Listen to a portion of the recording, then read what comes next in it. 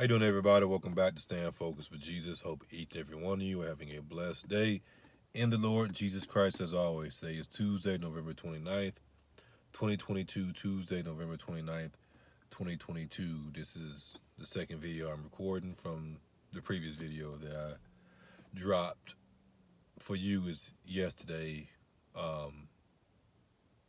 Yeah, something like that. Yeah. But you get it. I was at work, and there's this white guy, this white man, older, frail, looked like he was on the brink of pretty much dying. And we made eye contact. He looked at me, and I discerned his spirit. And it wasn't a good thing. It was that he had that, good old boy look, that good old boy spirit coming forth from him. Like, oh, you still a nigga. And I thought to myself as I walked by him, it was like we were speaking without speaking. Like we were speaking without speaking. And in the spirit, I told him, what did I tell him? Let me make sure I remember it right. You too old for all that. You're too old to be racist. I literally said that in the spirit to him. You're too old to be racist. Now you see from the title of the video, why white people shouldn't be racist. I work in a town that's predominantly white. And it has a high population of elderly white people and retired white people with money. It's a tourist town and a service industry town to service the people, the elderly, mostly white people that are retired and they have money.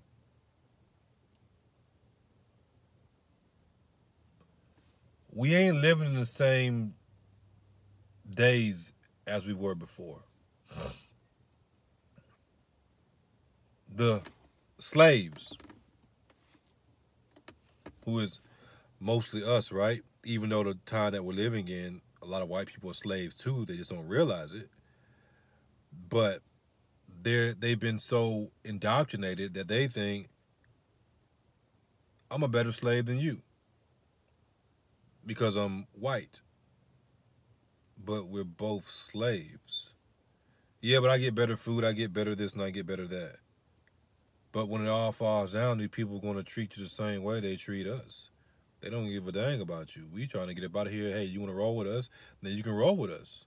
And some of them do, and most don't, right?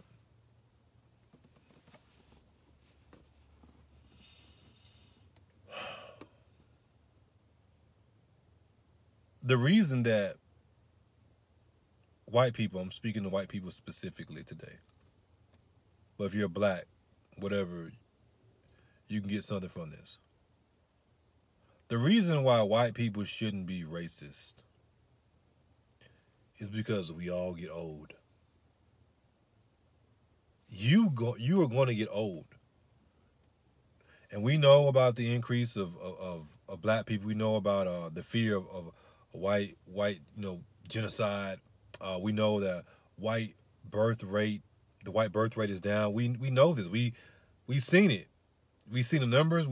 You see it in society. You see it however you want to see it. The rise of people of color, black people. Assimilation, however it happens. And we multiply now. All them children that Keisha, I'm not speaking about you if your name Keisha, but you know what I'm saying. And D-Rock from the block having, one of them children gonna grow up and they gonna have children. And now they are having children. We know what's going on. So white people really cannot afford to be racist. Because That same mindset that you're trying to hold on to is going to cost you dearly. One day you're going to be old, just like that man. He's old in comparison to me. And for a lot of you, I'm old. But one day, white man and white woman, you're going to get old. And you've grown up with this unrighteous racism. Now, if you're going to hate somebody because you got a reason to. There's a lot of black people that I hate. I can't stand them. But I have a righteous reason to. But most of y'all, you're racist against black people for no reason, because you was taught that.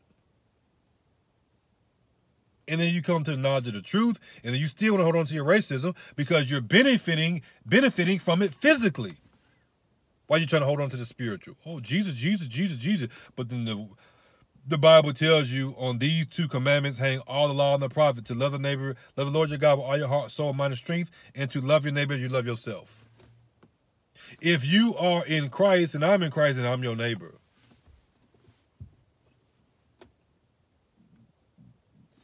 White man and white woman. And you have to stand up for truth and righteousness regardless. Who are you siding with? Are you siding with white people because they're white? I understand. Because I be wanting to side with my brothers.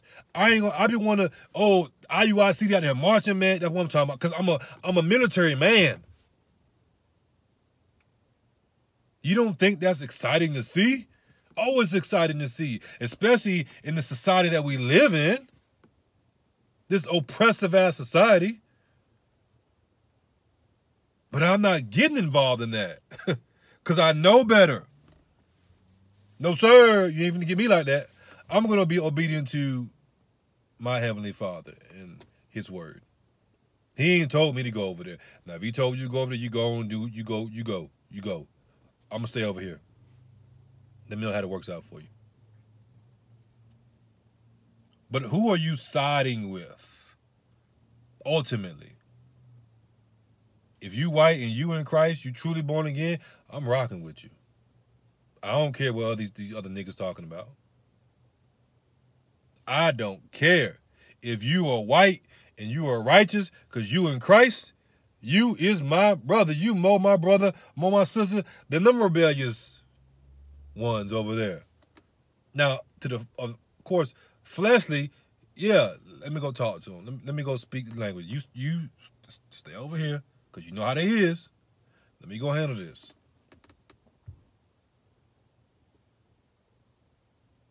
But you ain't got time to be straddling the fence. And you know I told you, the fence that's being straddled isn't a fence.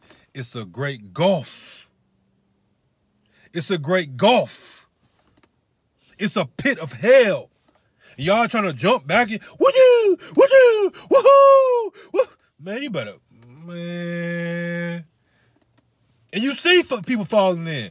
Whoa, trying to jump over and jump back and forth. Whoa, God let you make it, you know what I'm saying, a few times just to show you.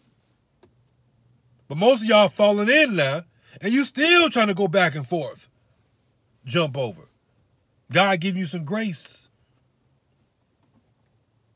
You jumped on the plane one time, you keep on doing it. I'm just saying, man, come on now. Come on now, let's just be real here. Let's just be real. You can't afford to be racist because one day you're going to get old.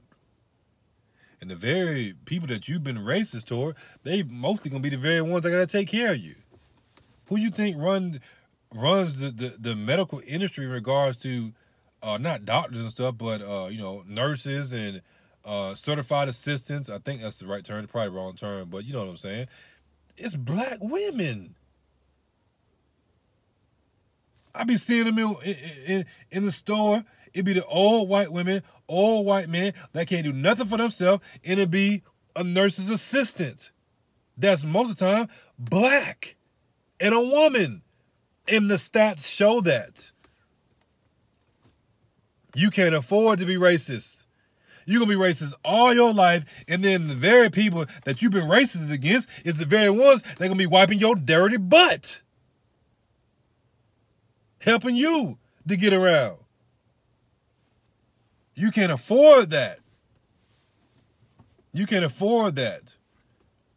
But some of you still want to hold on to it. You still want to hold on to that racism. You want to be 70, 80 years old and want to be racist like you really had the power to do something. You were racist all these years, and what did it change? Where did it get you? You still got old, and black people still multiply like rabbits. They still, as you said, took over. You carried that all these years for what? When you could have been doing something else with your life.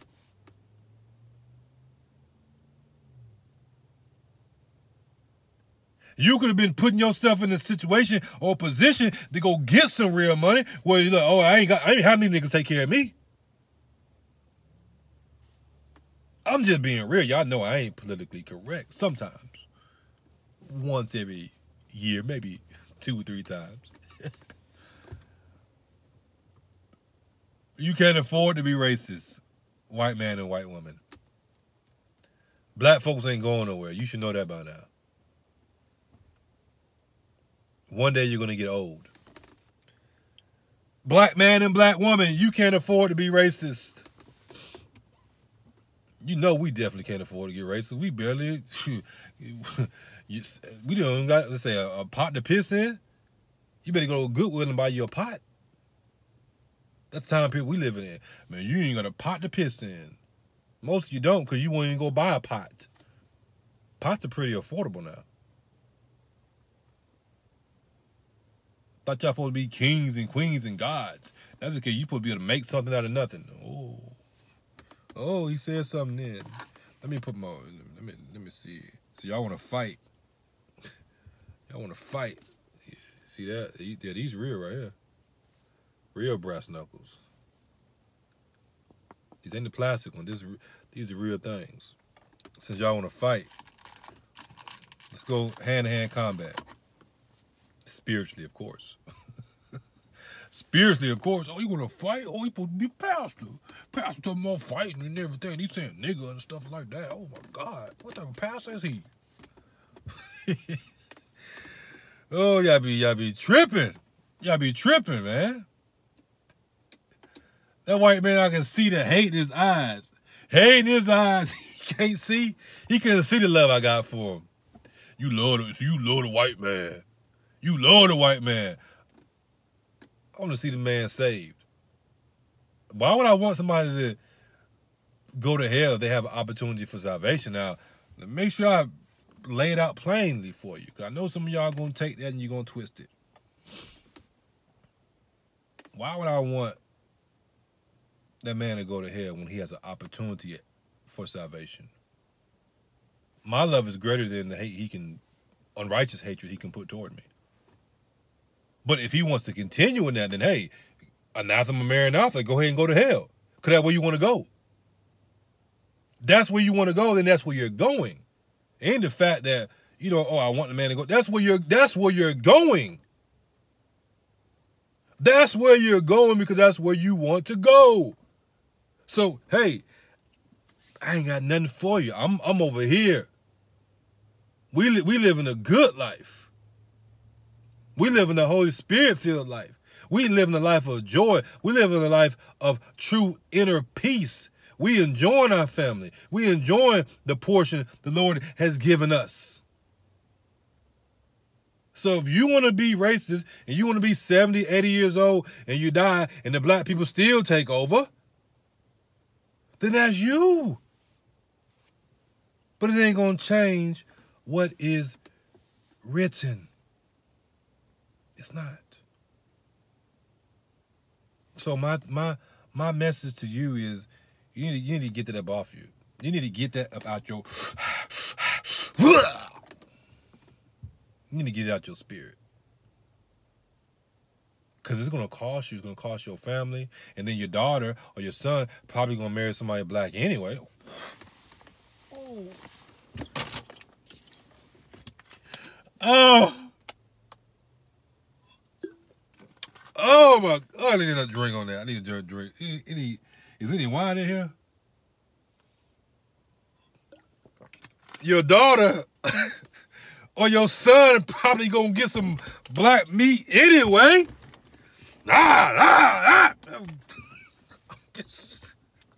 I'm just saying. Then you're gonna be mad. Then you're gonna be mad. Then you're gonna be feeling something. You're gonna be like, well, it is just a baby. It is, it's just a baby. It's a cute little baby too. I'm just saying. No telling what your wife be thinking. Since they, today they parade the black man around and everything, that ain't helping you. You want your wife to watch football, sports with you, to go see these great athletes and these muscles popping, and that ain't helping. That ain't helping you, especially if you ain't got it like that. Come on, now, let's be real.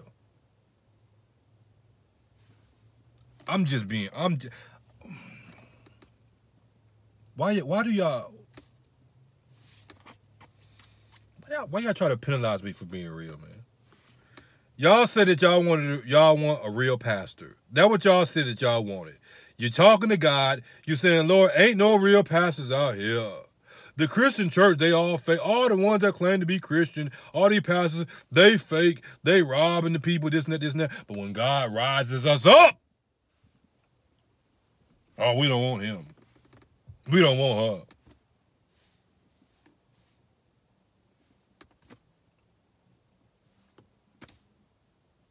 Hey, what we gonna do with y'all? I know what we're gonna do with y'all. Let me see what the word. Oh, the word said you're gonna go to hell because you don't want the truth. It doesn't matter if a person is black. It doesn't matter if a person is white. You don't want the truth. The message is what speaks. The message is spiritual. That's why a lot of us, when our ancestors, when I say we, our ancestors and everything, when we was in captivity and they spoke the word, it spoke to us because the word is spiritual. Why did they do Islam? Why they didn't do Hinduism? Why they didn't? Because the words that speak to you, they are spirit and they are life.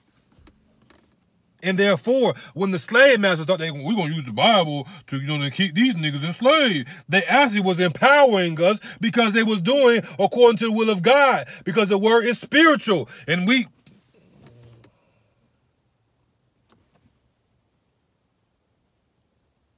me calm down.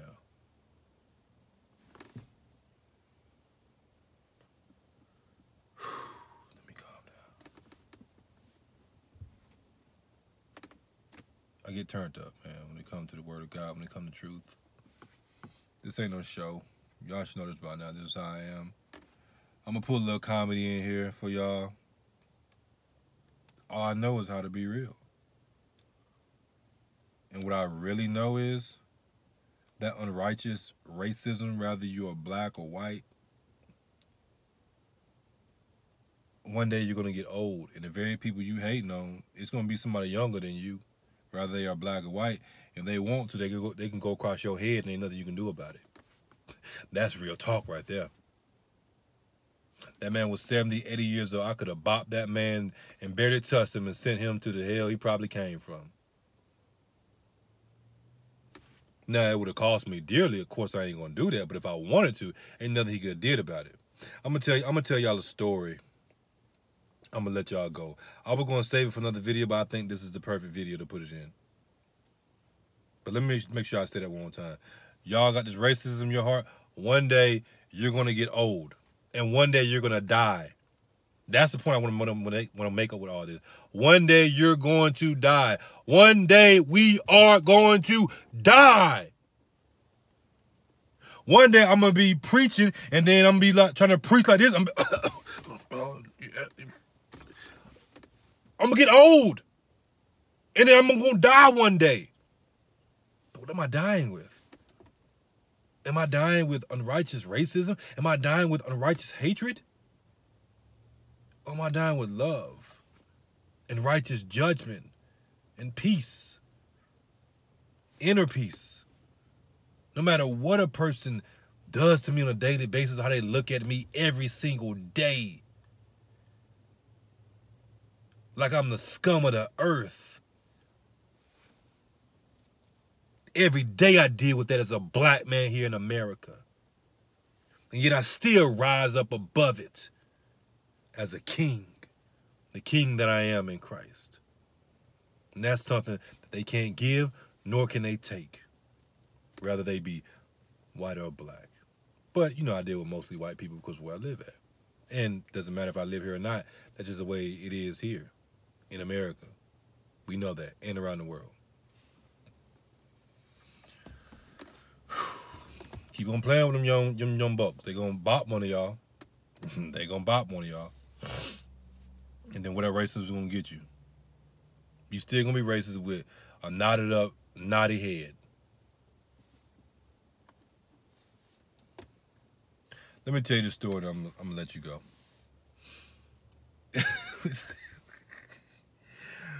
Oh, it's a true.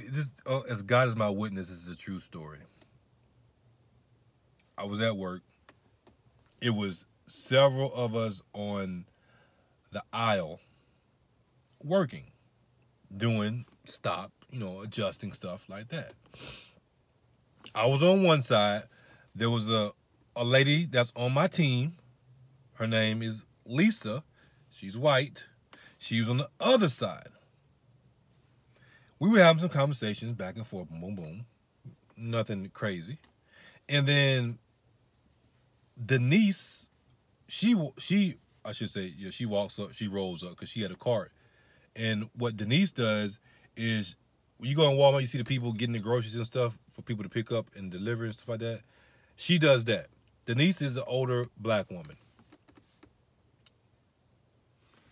We're all in the aisle. Denise comes up. Hey, boom, boom, we have a conversation, blase, blase. A white lady walks up to Denise and asks for help. She's looking for something. She was looking for Frenchy onion, crispy onions, fried onions, which, they're pretty good. I'm right there by the crispy onions. So Denise is looking like, I'm like, oh yeah, they're right here. I'm literally looking at them. They're right here, ma'am. Oh. So she comes around Denise. She walks over by me so she can get to the crispy onions. And then she says, "Give me 3 of them." I almost lost my job. The way she said it, she literally said, "Get me 3 of them, nigga." She said it with the mindset of like, she was the master's wife and I was the house nigga slave. That's how she said it. As God is my witness. I froze for a second because I looked at it and I said, what? In my mind, I said, what you just say to me? For a split second, this is the power of the Holy Spirit. I almost lost my job, y'all, because the way she said it. So it happened so fast. I'm like, I looked at her like, who the hell you think you talking to? Or I should say, who the heaven you think you talking to? But who in the hell, because where you obviously must come from talking crazy like that. For a split second. After that split second, I'm looking at Denise looking at me, and we, y'all know how it is amongst black people. You ain't gotta say no. I'm looking like, she's gonna be like, oh no, she didn't. I'm looking like, oh no, she didn't. Like, did this really just happen? This just really just happened. We look at each other like, what? What? I'm looking around like, this can't be, this gotta be a movie. I must be being punked. Even though, I know this is real. I know I be telling these stories, y'all, but I don't go to work looking, oh, somebody's gonna be racist toward me. I'm not studying that for real. I'm trying to go to work, do my job, and get home to my family and make these videos. I don't be studying how the people that be in the store. I wish the best for them and everything, but I'm not with all that. I'm not with all that. If I don't like somebody, I don't like somebody. If I hate somebody, I hate them, and I'm gonna have a legit reason to hate them, as the Bible says. I know y'all been taught you ain't allowed to hate, but we got sermons on that. Go check it out, or you can just go Look it up yourself. Now remember, Lisa, the other white lady, she's across the aisle. I'm right here. Lisa's over here. She's across the other aisle. She's working. Now, she's on the ladder cart. Little thing you see in Walmart, they call it ladder cart. She's up there, and she's at the top. She's pulling stuff down, boom, boom, boom. I ain't never had no problem with Lisa to this day since I've been working. She cool. Lisa cool. She cool. I don't know what she believe, but she cool. Me and Denise, the older black woman, we're talking in black code, like, hey, I guess we back in the plantation and stuff, this and that. And then Lisa said something, and I forgot what she said, but I said, I said, did you hear her? And she was like, yeah, I heard her. She was like, that was crazy. She said, I forgot what she said out there, but she was like, she was shocked that the lady had said that. I remember what she said. Now she said, well, she could at least said please. Now, what does Lisa really feel? I don't know, but Lisa, you know what I'm saying? I ain't had no problem with Lisa so far. Now, hey, that was wrong, but at the end of the day, I'm gonna side with my people. Maybe she is like that. I don't know. But even Lisa, she heard it and everything and was like, dang, she could have at least said please. I was like, yes, the way she said it was like, and I was like, I didn't say it to Lisa because I don't know about Lisa in that regard. And you could tell she like knew what was up. She knew what was up. And then I said something like, yeah, in 2022, we still got to deal with stuff like that. Like, we on the plantation, even though we know that we technically are. And then that was that. Like I said, I'm cool with Lisa. I be putting Lisa up on different opportunities, different, entrepreneur stuff and everything. We be talking about real estate and stuff like that. I mean, that's just me, y'all. That's just me. Some of you may not be like that. Oh, you talking to the white man, the white woman, they're just not. Look, I'm not afraid to tell people stuff because it's not going to change who I am. It's not going to stop the opportunities and the things that God has for me. Me telling her different things and me speaking to her is not going to stop me from being the king that I am in Christ. I don't know about you. Maybe it is, which is why you be so afraid around white people or you be so afraid around black people. If you are who you really say you are, then how can somebody else change that? It's like somebody coming in trying to change me and say I'm not a man. They can do that with other people, but they can't do it with me because I know what I am. True story. Where's that going to get her? Maybe she had a moment. I don't know. Maybe it was a spirit that was trying to provoke me. Maybe it was a test. Maybe it was all the above. But as you see right now, I'm laughing about it. That's one story I can laugh about because that doesn't, it bothered me, but it didn't really bother me. And even if it does bother me, I get over it. The thing that does tick me off, you talking about go from 0 to 38, as we say, the alarm thing. I hate car alarms. I've grown to hate them because of white people. Lock my car 30,000 times because the big black man with the big beard he might steal something. But then the Lord showed me, like, that's power right there. That's power. Not necessarily, or I should say, not specifically afraid of your skin color. It's a spirit. Even though it still upsets me, though. It still upsets me. Because it's like, I'm not trying to steal nothing you got. And most black people, they're not walking around saying, yeah, I'm trying to steal something. They get into that because society promotes that. Society wants black people to do these different things. I'm not finna go down that trail. You already know what's up. You already know what's up. We ain't got to go there right now. But regardless if you are what we call black or white, regardless if you are racist and you're black or white. I know people say you can't be racist if you're black because racism deals with economic power, blah, blah, blah, blah, blah, blah, blah, blah, blah, blah, blah. You're only telling part of the story. You're only telling part of the definition. Let's just be real. We all have to face judgment. We all have to face judgment. The whole thing about you can only be, if you're black, you can't be racist because racism deals with, taking economic power from somebody and everything. That's a bunch of bull job to me. You know why? Because it's a bunch of bull job excuses.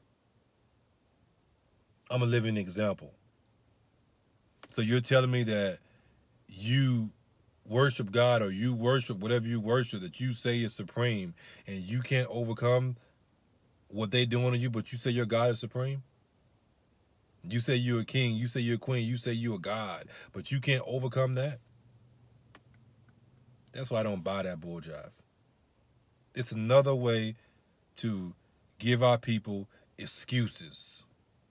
And that's why, part of the reason why we don't never rise up, because we always got an excuse for something. We always got an excuse instead of being like, you know what? Yeah, you're right. You're right. Okay, I ain't studying that. Let me do what I need to do. Hopefully, let me do what I need to do in Christ. Because one day, we all going to die. One day, Lord willing, I'm going to get old. I'm still going to be preaching. And then you're going to find out Brother King has died. And I will have to give an account. And so, with each and every one of you that's listening to this video right now, rather you listening, well, obviously if you're not listening, then you're not listening. But I'm speaking spiritually. Rather, a person is literally listening to what I'm saying, or spiritually, the word is going out there. They will still have to give an account for what they've done in this body.